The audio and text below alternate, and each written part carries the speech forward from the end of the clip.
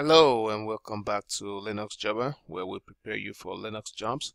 My own name is Sean Joseph, and here's my email address, showpopulous@gmail.com. If you have any questions, please feel free to reach me. So today we will be preparing you for your Red Hat exam, and first I will go over the exam, what you need for the exam. The exam is actually very simple, and I don't believe anybody should be performing poorly on this exam. One of the first things that you need to do while preparing for this exam is go to the Red Hat website and take a look at the course outline and see what you need for the exam. The exam, as I said again, is actually very simple. So if you prepare for this exam, you should pass this exam. It's very simple. What do you need for this exam? I'll show you what you need for this exam. Now, if you scroll down on their website, I'm on the Red Hat website now, and I'm making you see everything that I'm seeing. So there are actually 7 modules to this exam.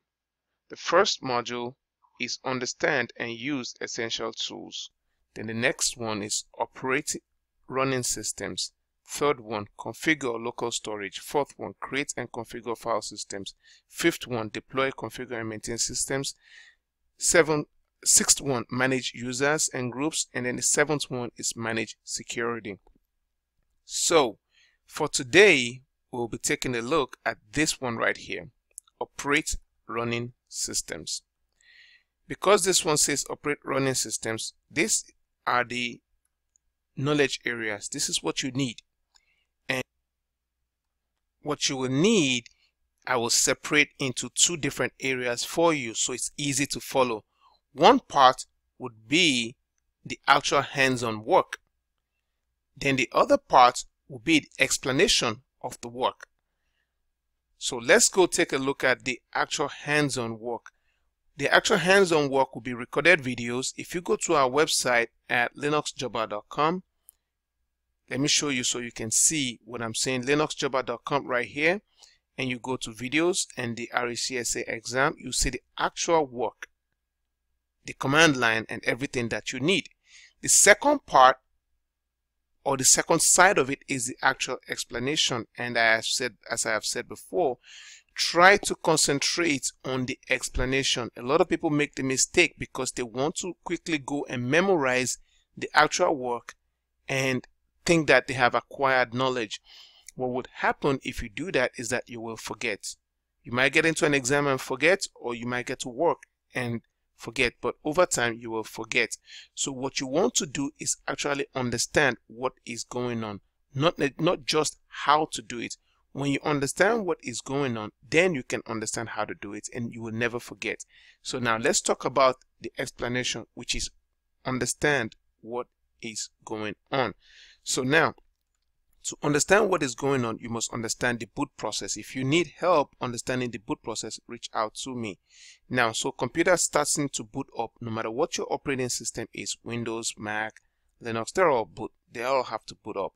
So computer is booting up, coming this way, right? It keeps on coming, and at the point it hits the hard drive.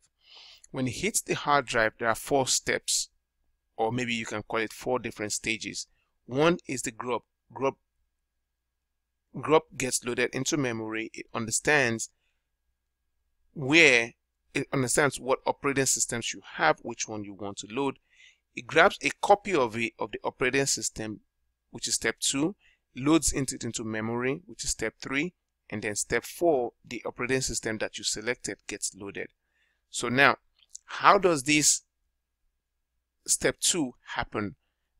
Somewhere along the line, when you install your operating system or while you're working on it, the operating system takes a snapshot of itself and keeps it where Grub can find it, and that's how your computer gets to know how to load. Because remember, your computer does not know this location where your operating system is loaded on your hard drive. No one knows. But this position here, I believe, is 0,0. Grub already knows this location, so a copy of that operating system is kept here for quick loading, for easy identification. So Grub is a part that asks you, I have found 2 operating systems, which one do you want to load? Also, a lot of people understand that somewhere along the line you have to, when you're booting up a system, if you want to break into it, you have to hit E and then go do editing. But what they don't realize that's happening is that all you're doing is editing the options that you're giving to Grub, and those options gets passed to the kernel, and that's step 2. So after step 2, then there's step 3. Step 3 gets loaded into memory. What we want to do is tell Grub that one of the things that you should do is when you get into memory, stop loading. Put us on the command line and wait for us. Let us change the root password so we can break into the system. You have to understand this part here. Understand what is going on. I'll go over it again very simply. So again, what's happening is that the computer is booting up. As your computer is booting up, it must go through 4 stages before it completes booting up and you can see your screen. The stages are 1, 2, 3, and 4. Our goal here is to make it stop at step 3, which means the step where a copy of the operating system is loaded into memory. And then once it gets broken there, it throws us into the command line, and then we can go and edit there, and that's where we actually change the password.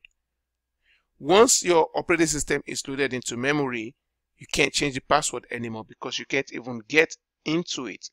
So what we will do is that we'll pass an option into Grub that says when you get into memory, when you load the copy of the operating system, which is init RAM FS, when you load that into memory, put us on the command line. We would like to do something, and in our case we would like to change the root password.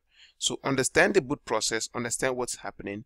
Now we will go over, in the next video we will go over to the actual command line and do all of this. And to see that video, you would need to go to Linux Jobber Home and then click on videos, RHCSA exam, and you see how it actually gets done, and I explain each step of the way. When you get to step 1, this is what's happening. Step 2, this is what is happening. Step 3, we are at step 3 right now, and this is how we edit it. And then step 4, it gets loaded into memory. I'll do everything and I'll test it out for you. So let's end the first video, and as we end the first video, take a look at it very well, what is happening in here. And this is it here, and we'll end the first video, and then we'll go and do the second video where we actually do the work. Thank you very much for watching this video. As I have told you before, my own name is John Joseph. If you have any questions, feel free to reach out to me. Here's my email address, showpopulous@gmail.com. If you have any questions, feel free to reach out to me and I'll be sure to help you out. Thank you very much for watching this video.